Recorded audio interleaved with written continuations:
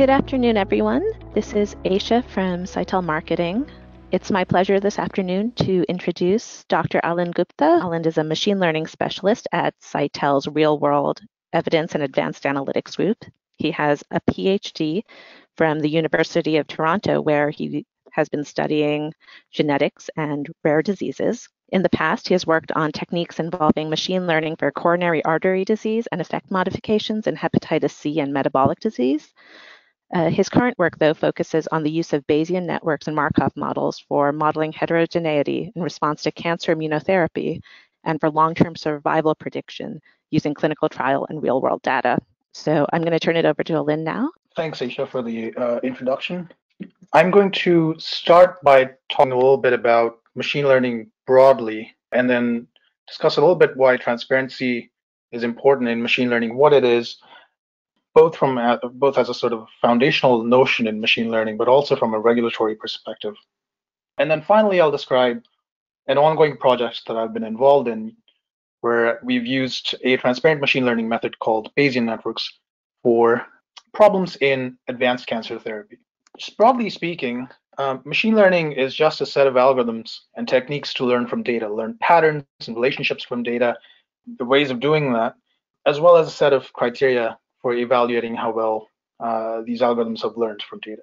And the key challenge is that we want to identify the data generating distribution from a limited sample that we have available to us. And this distribution is usually unobservable. And this is, as people who work in statistics know, this is a very sort of common inference problem in statistics, where you're trying to identify aspects of the population from a given sample. So in some sense, there's a lot of overlap between statistics and machine learning, but there are concepts taken from optimization theory and other kinds of methods that also sort of form a part of machine learning. So just as a sort of an example of a problem, so let's say we have two variables here, x and y, and I've generated some samples, which you can hopefully see as these gray circles, which shows the distribution for how y and x are related to each other. And let's say we want to understand or find out something about this relationship, and we can fit different kinds of models. I'm showing you two here. So this is a linear regression model.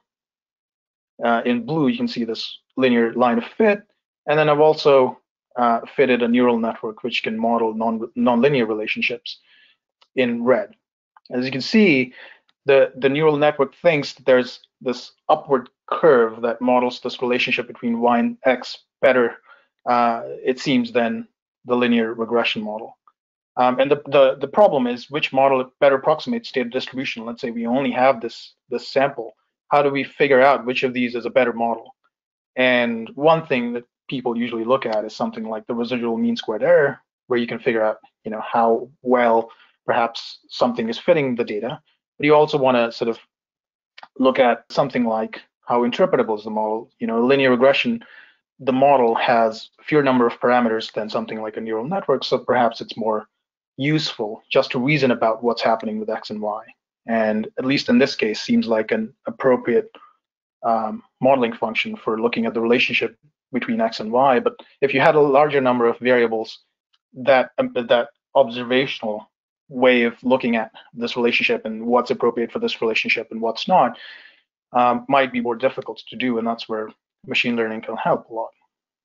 And I think machine learning has become synonymous with prediction tasks, although I think in general prediction is a subset of machine learning. You're really trying to identify patterns and relationships in data that you can then use for things like prediction, but also things like knowledge discovery. You want to find out what this relationship between x and y is, what it means, whether you can use this for some other purpose outside of prediction. You can also look into anomaly detection. So let's say you had some data point here. Is that anomalous in some sense? Can you figure out what's anomalous and what's not? Also for summarization, so if you had a large number of variables, you might care about sort of squeezing that down into something in 2 dimensions, so a human would be able to analyze that. And also for optimal decision making, and that's some work in reinforcement learning, for example, that's used in clinical trials, or for optimizing dynamic treatment regimens and so on. In terms of the potential applications for machine learning in clinical research, there really are perhaps an innumerable number of them. Some of them are highlighted here. So we have, you can use machine learning for looking at preclinical data sets like gene expression data sets and genomic data sets for informing things about perhaps adaptive trials or individual level risk prediction in precision medicine. They can be used for informing clinical trial efficacy and adverse events information and looking at planning clinical trials as well. This is something that Cytel is involved in as well.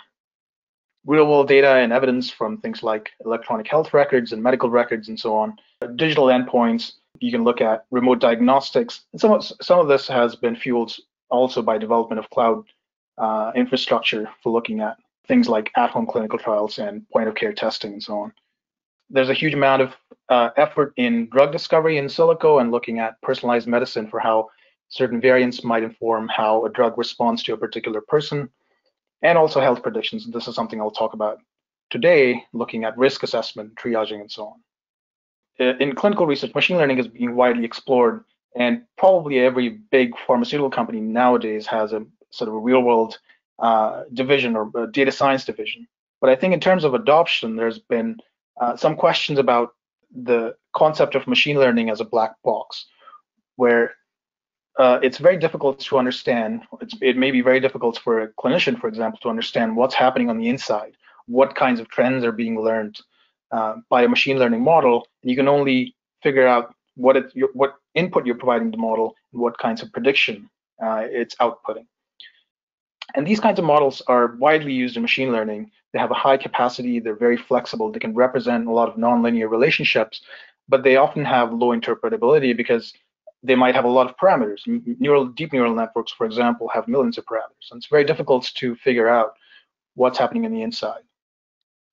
And the problems with these kinds of models, especially in sort of high stakes decision making and healthcare in particular, is that it's difficult to identify what the biases and limitations of these models are. Where does this model fail, for example? It's also very difficult to audit decision-making if you don't understand the internal decision-making process inside of this black box model of how it transforms the output, transfers the input, into the output in the sense of a prediction, even though it might have a high accuracy on the limited amount of data set that you have. They can also be difficult to troubleshoot. If you find a mistake, it can be difficult to go back in and look at the inside and try to fix the inside. And it may not engender trust or arouse trust in users and regulators. If you're providing this for clinical decision making, or if you're providing this to patients or regulators, they might be interested in figuring out why it's making a particular decision, and they might not trust this model as much, which can limit its adoption. Now, transparency is really important in general, but it's very important in clinical research. In terms of some regulatory guidelines that have come about recently, there's the GDPR, the data protection regulations in Europe that in which one of the clauses is the individual's right to explanation about automated decisions. For example, if you're making decisions based on machine learning model or some kind of artificial intelligence about, let's say, treatment decisions or hiring decisions, etc., then the individual has a right to demand explanation of why that decision was made. And if you don't have a model that can explain its decisions, then it can be difficult to go back and see why that particular decision was made. Whereas if you have interpretable models, if you're building transparent models from the ground up, that can be simplified. Now, FDA has some guidance for good machine learning practices, or GMLP as it calls them, which describes appropriate validation, transparency, for example, to assure safety and effectiveness in the long run, and focus on validation with clinicians in the loop where necessary. Now, there's some research in explainability of machine learning models. So let's say you have built a black box model, you can now put a sort of an abstraction or simplification on top of the model to try and explain what the model is doing. And this is different from transparent machine learning or interpretable machine learning, where you build the models to be transparent from the ground up. And as this paper in Nature by Cynthia Rudin, who's a machine learning researcher, sort of urges people to do, is to stop explaining the models, these black boxes, of how sort of simplifying the way that some patterns have been represented on the inside in a black box, but use interpretable models instead. And the reason is that there have been found, especially recently, that there are some limitations of black boxes when they've been deployed in the wild. One of these is something called adversarial attacks, and this has been commonly found in the neural network literature, but also other kinds of sort of machine learning models. And essentially, I have an example on the right here. Basically, this is for computer vision and image analysis, where you have an image, let's say, that the machine learning classifier can predict is a panda with 57% confidence. But you apply some noise, and this is very well-chosen noise, adversarial noise, that you apply on top of this to transform the image into something else. Now, this transformed image and the initial image would be indistinguishable to a human, but you can fool a machine learning model to predict this transformed image into classifying this as a gibbon with 99% confidence. So these kinds of attacks have highlighted the problem with black box models and what kinds of patterns are they really representing. And you could perhaps try to explain what this model is doing. Perhaps it has a high accuracy, but it's difficult to understand every single thing on the inside that this model is doing and where it might fail in the future and how this has implications for safety and efficacy in the future as well. IBM Watson for oncology is perhaps an example of overpromising and under-delivery. It's perhaps the AI on the inside is probably very robust, but perhaps a lot of what was missing in terms of delivery was how this would integrate into how clinicians work and perhaps some of the ways that it was recommending treatments, for example. Now, COMPASS is something that doesn't have to do with clinical research, but it's a proprietary prediction score for predicting recidivism. And it's used in the US widely, from what I read. It's basically a score that's provided to judges that is a predictor of how likely a person who has offended or committed a crime is to reoffend in the future. And it's been found, this was published in Science, that random people on the internet with no idea of criminal justice are able to predict recidivism as well as COMPASS, as this nonlinear model, without some of the biases, the internal biases that COMPASS has, and also with a fraction of the available information. So just in conclusion of this part of the talk, I think from my perspective, especially in clinical research, transparency and interpretability is foundationally important, not just because we're building models that can affect people's lives, but also because it's important to take into advice that's from clinicians and physicians, because there's a substantial amount of domain knowledge that's available to us. And even in some cases, we might not have a vast amount of data to work with, but we can harness this power that's available to us for validation and training of our models and so on. So what I'm going to present today for the rest of the talks is a transparent machine learning model or method called Bayesian networks, which are very flexible as well. And the key idea is that we are performing computations on graphs, specifically on a directed acyclic graph, or a DAG, for those who are familiar with that term. Essentially, in the way that we've done it, we start out with some data. Let's say we have 5 variables, A, B, C, D, and E. We can use optimization techniques and machine learning methods to construct a DAG structure that shows you the relationships between these 5 variables, A, B, C, D, and E. So in this case, the arrows, for example, would represent the most important relationships or correlations, let's say, the most robust correlations in the data set. So for example, A and B are highly correlated, and B and D are highly correlated, and so on. Now, there are additional details that I'm not going to go into today, technical details, but this is just sort of an overview of how these work. In industry, and this is particularly done for causal inference and causal estimation, these DAGs can also be derived from subject matter experts. So especially when you're working with causal estimation, you can have a team of oncologists or clinicians, for example, come up with a DAG structure by hand, especially when you don't have a lot of data at hand, or when you don't have a lot of variables that you need to work with. That sort of structure would be a causal structure. So in that case, A directly causes B and B directly causes D. And you can think of A and B as sort of things like hemoglobin and survival and so on. You can also derive these DAGs by a combination of data with subject matter expertise in the form of priors, or you can do other kinds of incorporations of this external knowledge into your model after it's been learned. So coming up with this DAG structure is the first part of analyzing with or working with Bayesian networks.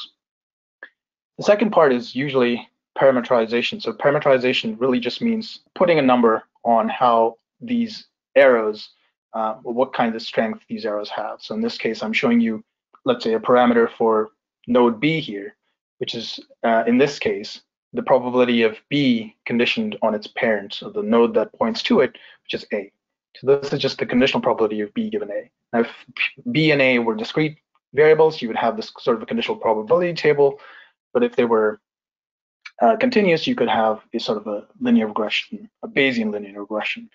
But you could also have more flexible parameterizations on the inside. So usually the parameterization is done from data, given some data, but you could also sort of specify these by hand.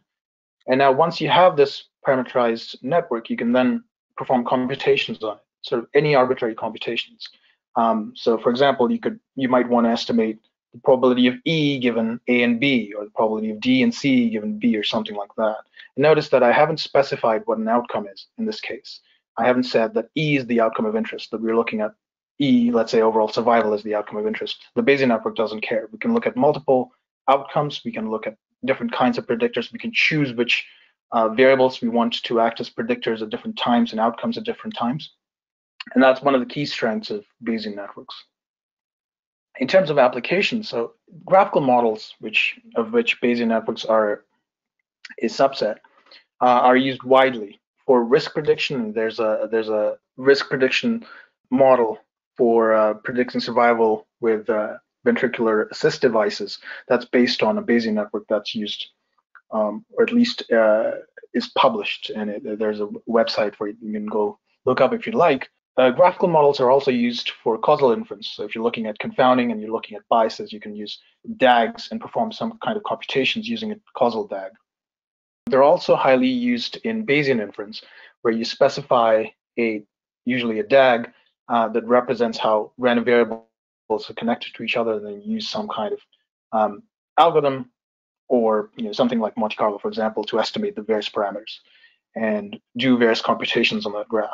Graphical models are also used in computer vision and natural language processing. If anyone's familiar with latent Dirichlet allocation, that's a very widely used NLP model that's used in practice nowadays. And gene networks. And gene networks are nice because you can actually get causal DAGs from data, because you can do experiments very easily in genetics and identify a causal DAG from experimental data.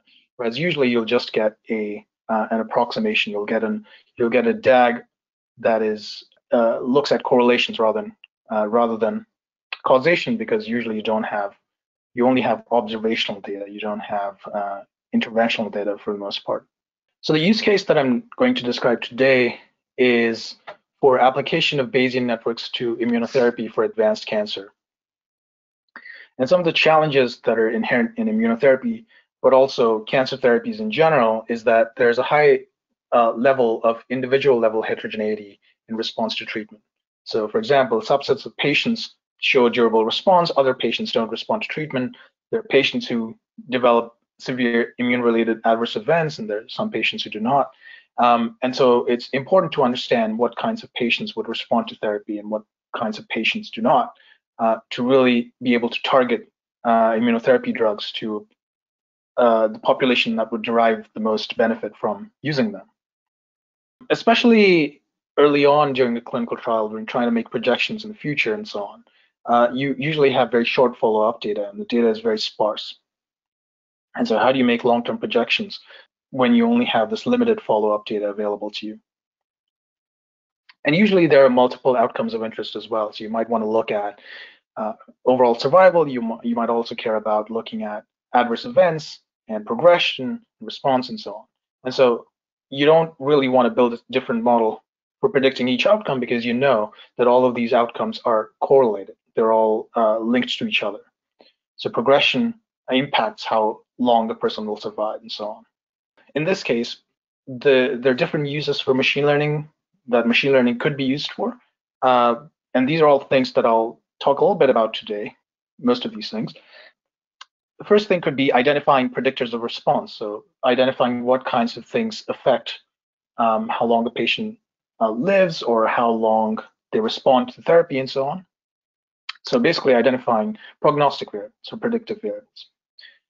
You might also care about long-term predictions for health economic evaluations for HTA. So if you're looking at how a patient is likely, or a set of patients are likely to do for, let's say, 20 years to lifetime horizon, we think that machine learning can be used for that. It might be a better alternative than the traditional way of curve fitting, just choosing the best sort of curve, survival curve that fits the data.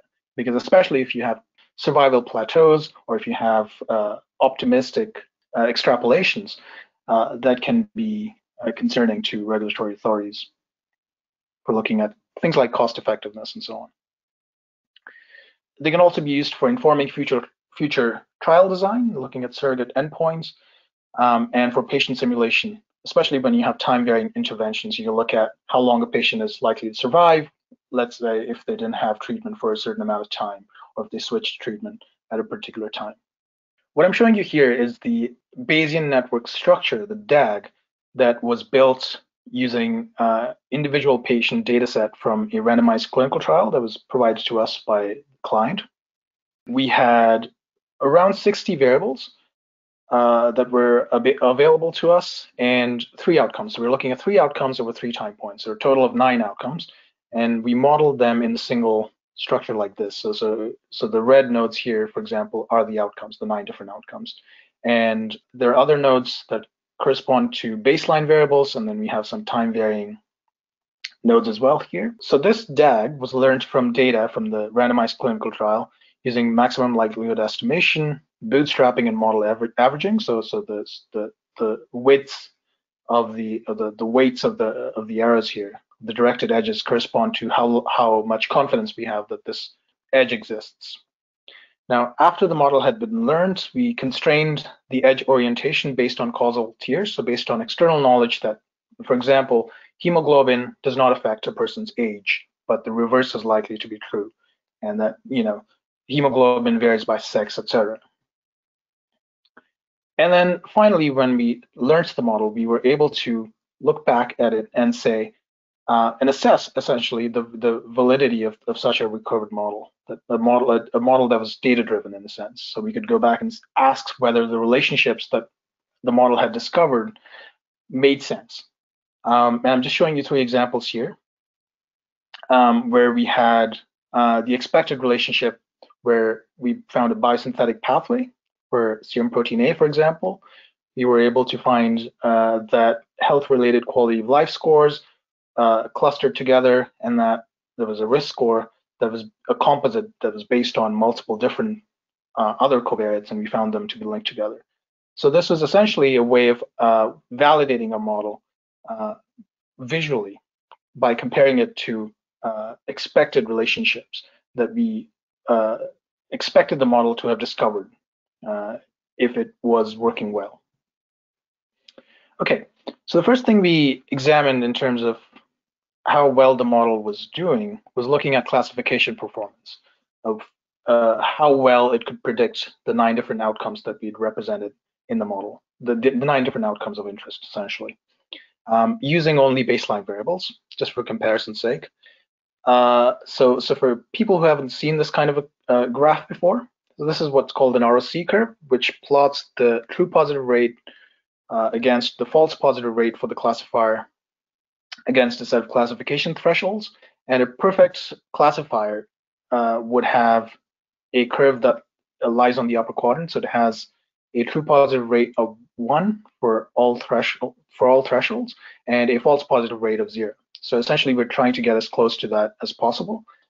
This diagonal dashed line represents a random classifier, a classifier that is essentially equivalent to flipping coins.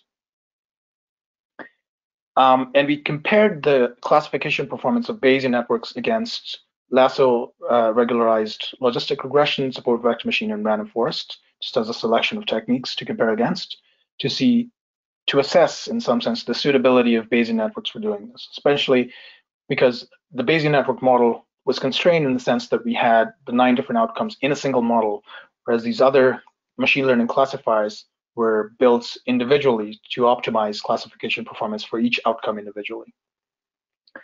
In terms of the results, we found that the Bayesian networks actually performed on par with all of these other methods, and they kind of performed on par with each other, except for one outcome in which Bayesian networks significantly outperformed.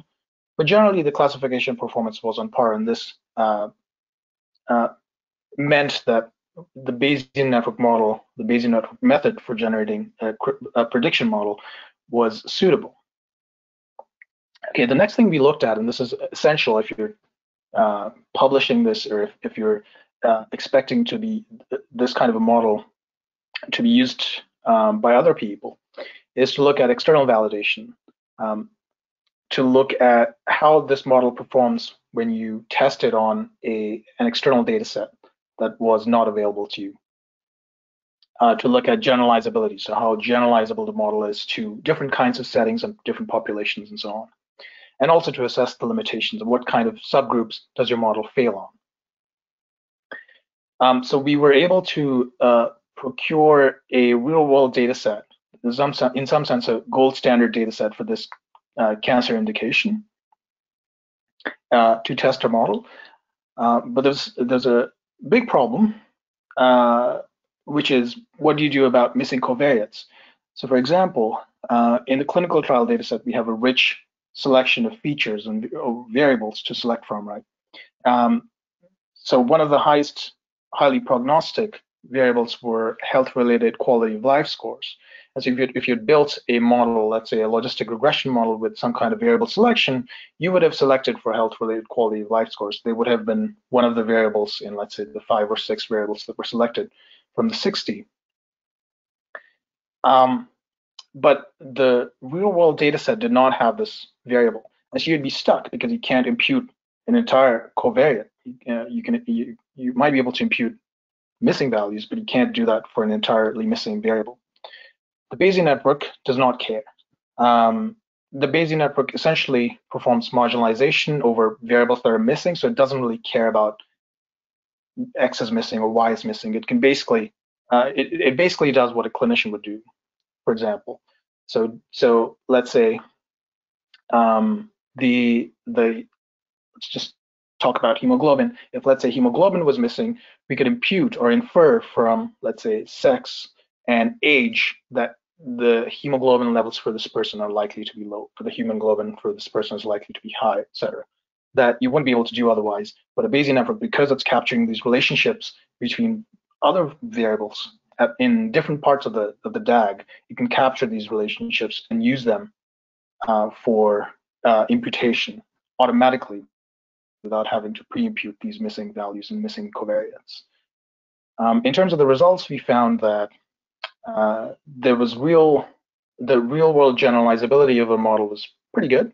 So the solid red line here represents internal validations, cross-validation on the clinical trial data set using all the variables that were available to us. The dashed red line represents cross-validation using only the subset of variables that were common between the real-world data set and the clinical trial. And the blue line represents the external performance, basically on the real-world data set. Again, obviously using the common subset of variables. And you can see that those two dashed curves line up pretty well, except for this little blip. We also looked at how well the model generalizes by different key subgroups of clinical relevance. So I'm just calling them subgroup A and subgroup B, for example, here. For subgroup A, for example, you can see that the dashed red line and the dashed blue line, which represents the internal performance and the external performance, are pretty close. So for this subgroup, the model has good real-world generalizability, whereas for subgroup B, we see a slight decrease in the ROC, or in the area under the ROC curve, for external data, for external validation, compared to the cross-validation on the RC on the clinical trial data set, suggests to us that at least with this subgroup, the the model might not perform as well, and we should probably use this real-world data set to enhance our model and to address these limitations. One of the things that was important to the client was looking at or identifying prognostic variables, and whether there were any variables that were differentially prognostic between the two treatment groups. So I'm just calling the treatment A and treatment B here, and these are essentially plots of variables that we looked at, ordered by increasing prognostic value. On the y-axis, we have the prognostic value. I'm not showing you the units here. Prognostic value was computed using a metric from information theory. Essentially, the variables with the highest prognostic value are the most predictive or prognostic of, in this case, survival. So generally, what we found was that variables were generally equally prognostic in both treatment groups, except for this one variable that was a tumor characteristic that was differentially prognostic in the two treatment groups. So it was much more highly prognostic of survival in treatment group A compared to treatment B. And this will come up later, but essentially this is a nice way of being able to know, and you don't have to do this by treatment, you could do this by any arbitrary criterion for stratification. So for example, age or sex or something like that.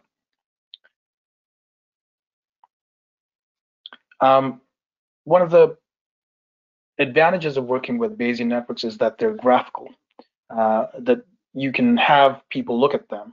And so what I'm showing you here is, this is just a prototype for the final thing that we created, but this is a web-hosted graphical user interface that uses JavaScript, but uses the Bayesian network model at the back end.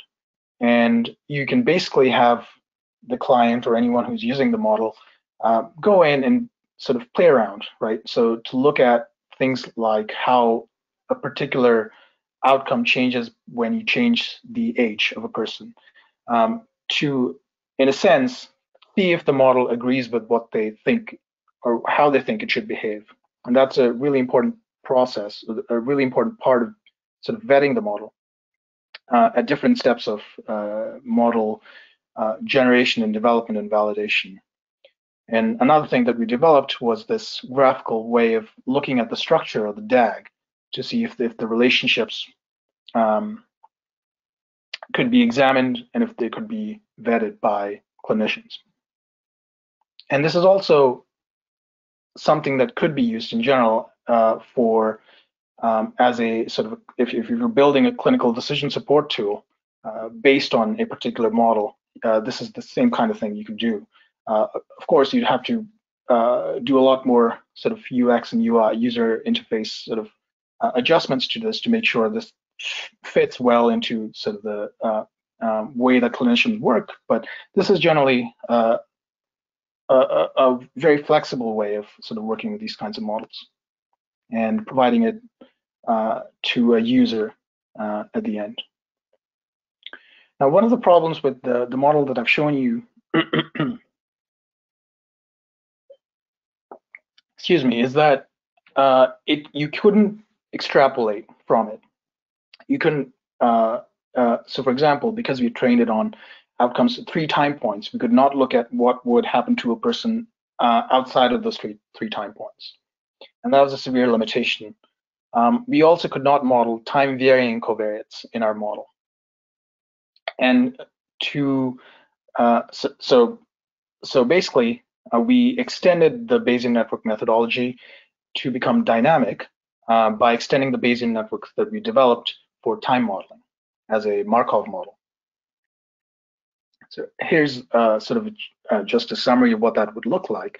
So essentially, instead of just a model that predicts an outcome at some time point, we specify an initial distribution, a starting distribution, and then we specify sort of a time replication or a transition model that you can basically unroll in time forward to any time of interest. So you could do extrapolations, for example, to any time period, really.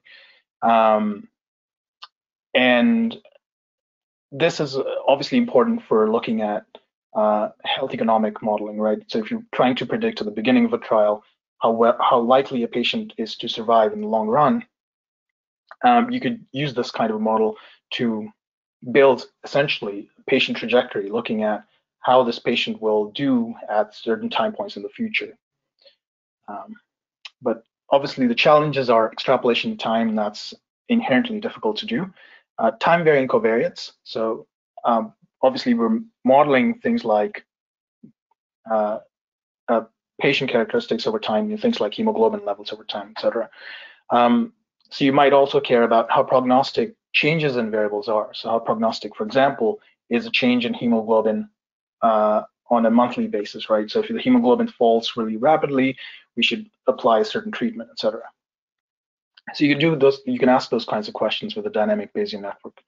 And you can also incorporate time varying interventions to look at, okay, well, if we changed the treatment regimen at some point, how would that affect survival? Or how would that affect hemoglobin levels, let's say?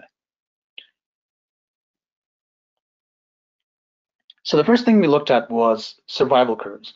Now, the model is currently a Markov model, essentially meaning that it models a constant hazard,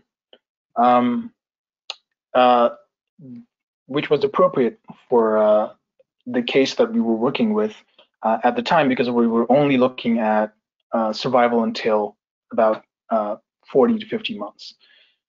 So here's just sort of a graph of the estimates for survival from the dynamic Bayesian network that we developed, that we extended the model that I'd shown you to, against Kaplan-Meier estimates, comparing essentially the survival probability against time. You can see it matches up pretty well. On the right, I just have a calibration plot which plots the actual probability of survival against predicted probability of survival. And you can see that the points line up against the diagonal. So diagonal in this case would be a perfectly calibrated model where the actual probability of survival matches exactly the predicted probability of survival. You can see that the points line up pretty close to the diagonal. So we thought the Markov assumption was justified. Next, we looked at prediction performance over time. Here, we're only using baseline variables for prediction, and we're predicting survival over time. So what I'm plotting here is the area under the ROC curve. So an AUC of 1, for example, would mean that the model is able to predict or classify survival perfectly, whereas an AUC of 0.5 would mean that the model performs as well as a coin toss. It's basically random guesses. And we found that if you just look at the red lines for treatment group A and treatment group B, we found that the prediction using just baseline variables for survivals was pretty well. It was fine. It was fair, right? We started at month 2 after baseline at an AUC of around 0.87, which is pretty good. And then it decreased slightly for treatment group A after that, and sort of plateaued after month 12. In treatment group B, what was interesting was that the AUC decreased dramatically by month 12, and then it sort of plateaued after that. But the AUCs were much lower for treatment group B compared to treatment group A,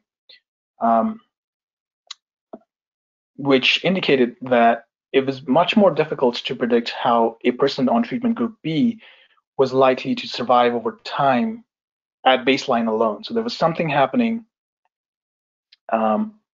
over time for patients in treatment group B that affected that survival in a way that was difficult to predict at baseline.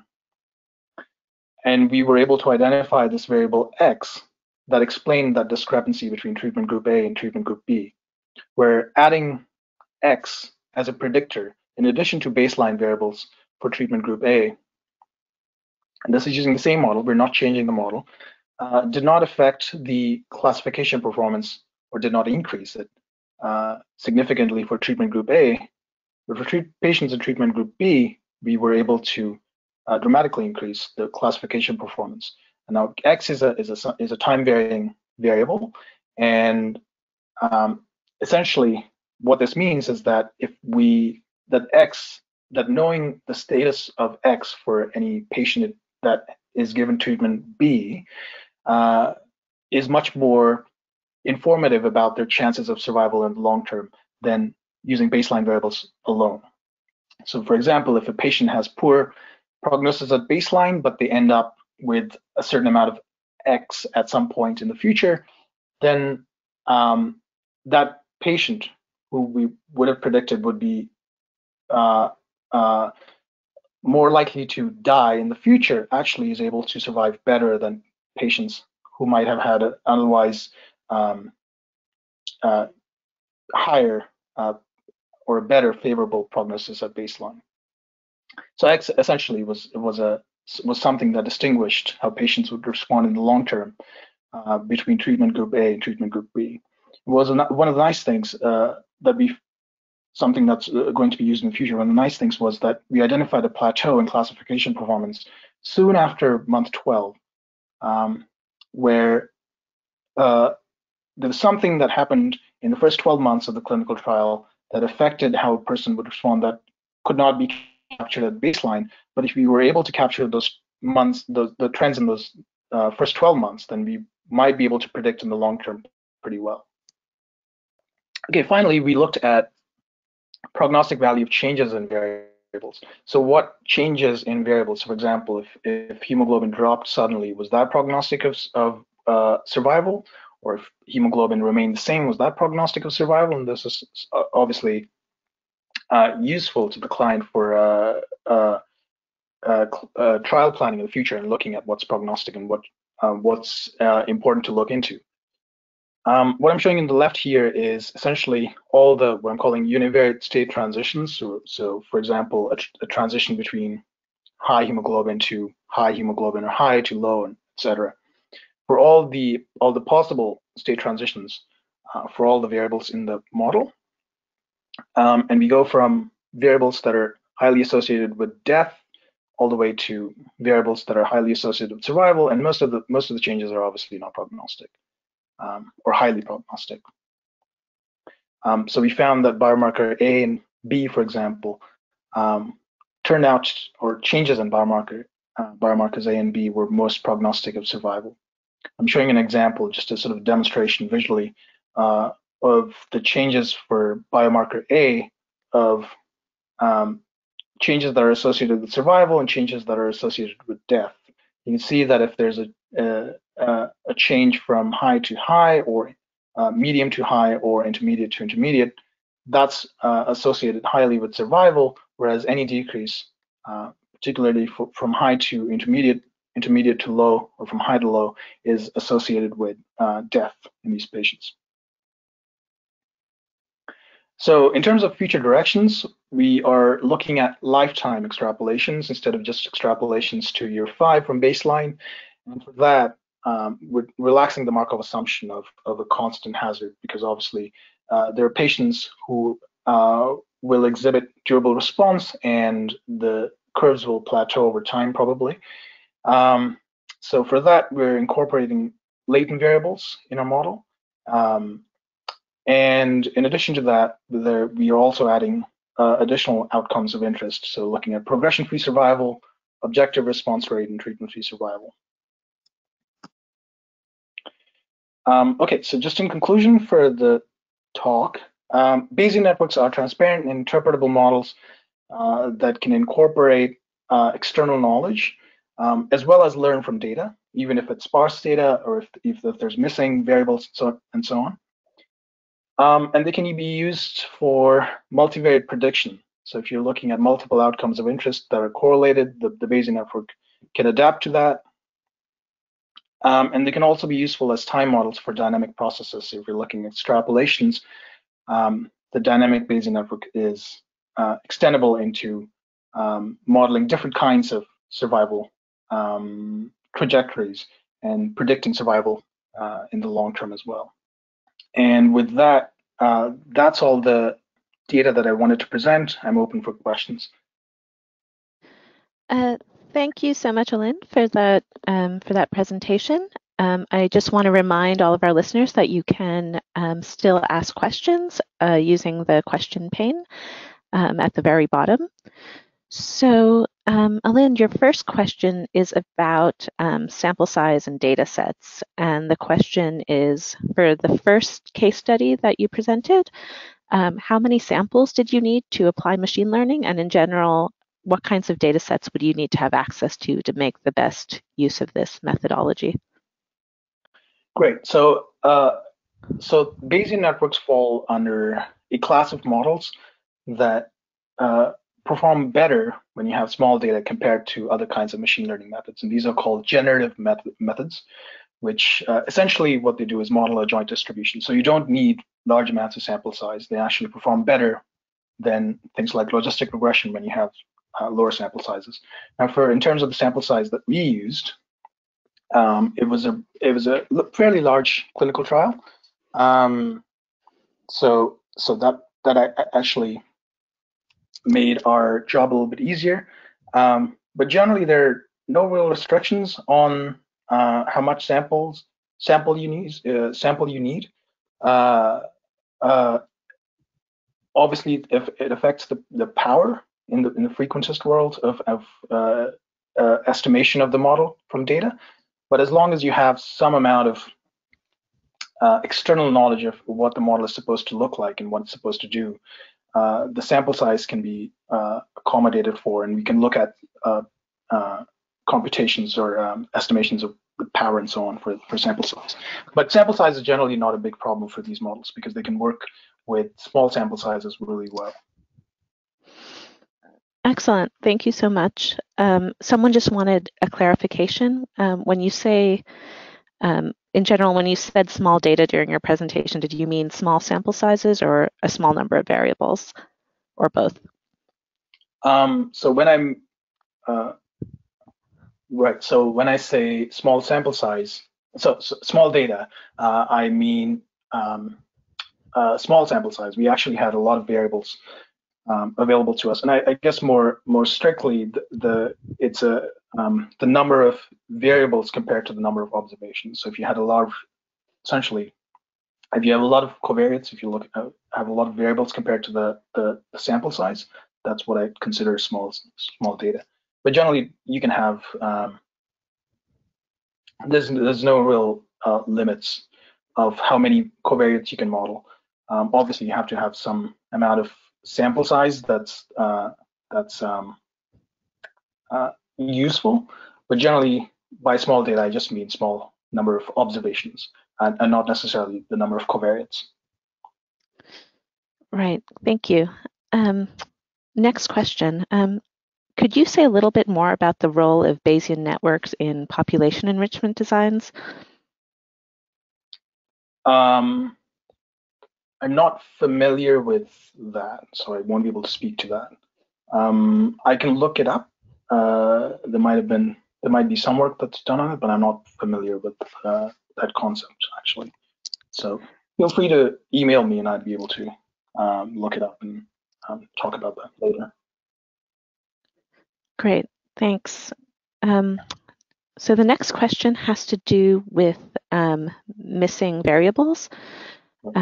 So the question is, we utilize other variables to impute the missing variable, as you said, but does the missing variable still need to be built into the DAG or not?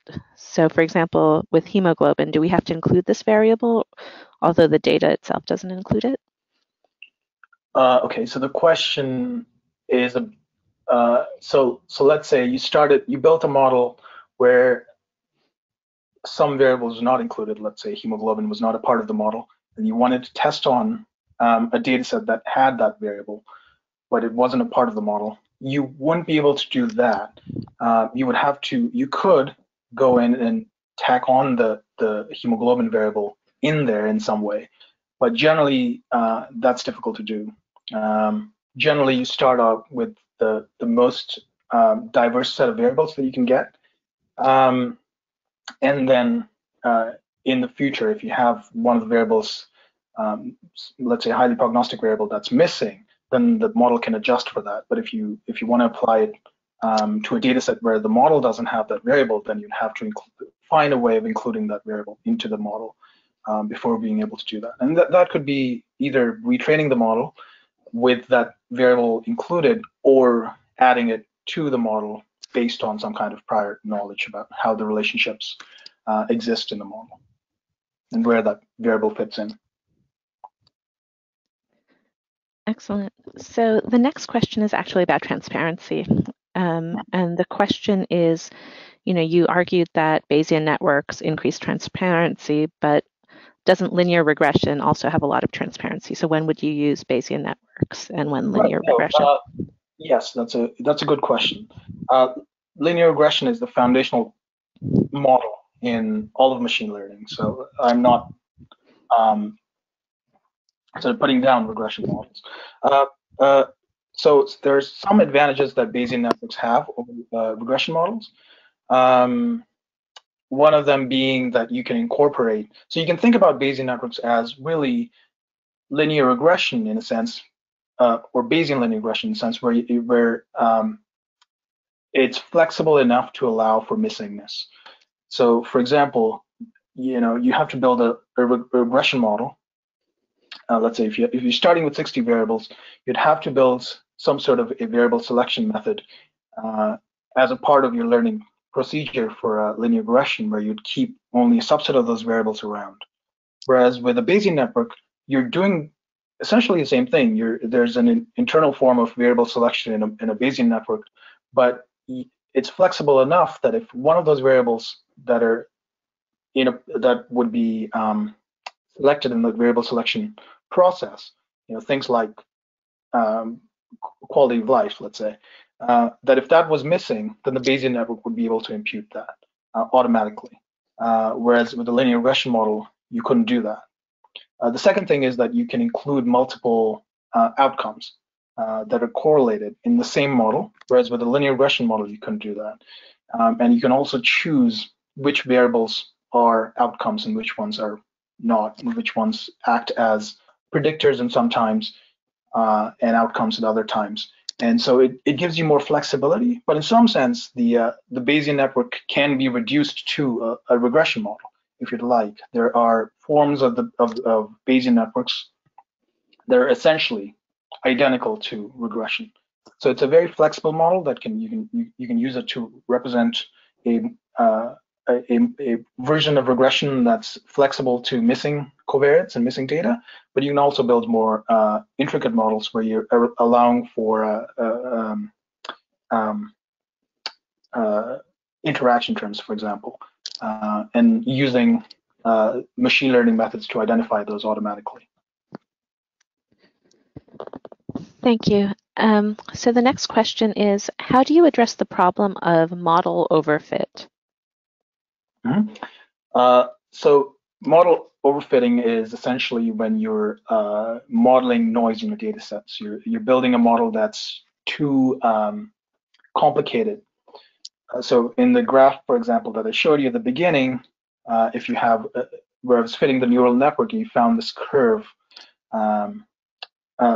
that could be you could consider that to be overfitting if it wasn't the actual true relationship between x and y. So that would be an instance of overfitting. With Bayesian networks, we usually use penalized maximum likelihood estimation. So we're using, let's say, AIC or BIC if you want a higher penalty for model complexity.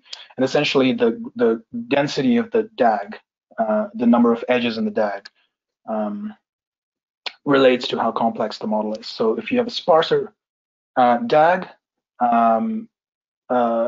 and especially if you do some kind of a model averaging technique, which we did using bootstrapping, then you can sort of help counter the problems with overfitting and so on. And techniques like cross-validation, which is used to develop or get results for the RSC curves that I showed you, can be used to assess whether your model has overfitted to the data or not. So we were actually working with tenfold cross-validation. We were looking at 10 iterations of tenfold cross-validation when we were assessing the classification performance of a model. And we think that the model has not overfitted because it doesn't perform poorly in cross-validation. Excellent. So we have two questions here. The first asks, are there challenges that statisticians or companies need to be aware of in applications of Bayesian networks? And if so, what are they? So could you repeat the question? Sorry. So say you're interested in applying Bayesian networks. Yeah. What are the challenges that people should be wary of right off the bat, essentially? Okay. I think one of the biggest challenges is that there is no true model, in a sense, based on different criteria for choosing a model and the kinds of things that you want to use the model for. There can be different ways of identifying a DAG that meets your purpose or addresses a particular problem that a person has. So, for example, usually for when you're looking at prediction tasks, you don't build a causal model, although you can incorporate aspects of causality into your model, as we did. And if you were building a model for estimating causal effects, you would not build a DAG from data using machine learning exclusively. And so essentially, you have to have some insight into the problem, and then you select a method for training your Bayesian networks based on that problem that you're trying to address. And the nice thing about working in the division that I work in, the real world and advanced analytics, is that I have access to an interdisciplinary team where we have health economists and we have clinical researchers and epidemiologists to work on these problems and understand these problems. And so it's easy for me to adapt what I'm working with and work under a framework that's informed by people who know and understand the challenges in these kinds of things. So that's the biggest challenge of the work in Bayesian networks, is to be able to adapt the training because it's so flexible to a particular problem at hand by understanding what kinds of problems exist and what are the kinds of things the client, for example, wants you to address. Great. So as we have one more question, I'll go ahead and answer it. I appreciate that we're about a minute past one. But the question is, a lot of companies are offering machine learning. Is the kind of machine learning you do at Cytel a standard approach? Are there differentiators? What makes Cytel different? Right. So that's a good question. As I said, Cytel in general, but especially the real world and advanced analytics department that I'm part of, has access and has people who work in clinical research primarily. They're also technical people.